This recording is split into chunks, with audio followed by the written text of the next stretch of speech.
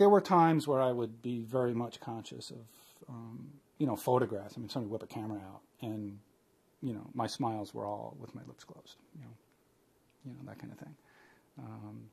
And if I was talking to somebody like at work, at a meeting or something, just, you sit, I guess everybody has their good side, their bad side, so you try to sit.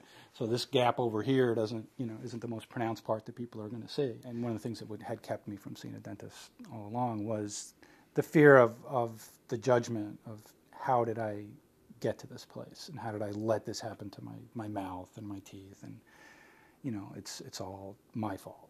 It's just a big weight gone. I don't think about it anymore. I was always aware of it. It was, my teeth and the way I looked was always something that I was concerned about and had to think about. And when I was eating, I had to think about, what am I going to eat and how am I going to eat? And it's just a big weight that's gone. I just don't have to think about it at all anymore.